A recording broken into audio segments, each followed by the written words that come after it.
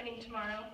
While we have you all here, we'd like to take a moment to express our gratitude to Dean Herring for all that he has done. Yeah. Yes.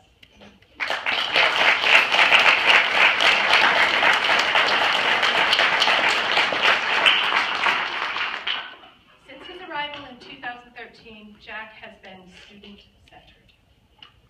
Whether it was coming up with the funds to keep our literary magazine alive, prioritizing the Outback Farm, or helping with concentrations and every conceivable task in between, though I'm sure he has limits, I've never heard a story of Jack telling a student that he wouldn't help. While this may seem like the obvious duties of a dean, it certainly isn't always the case.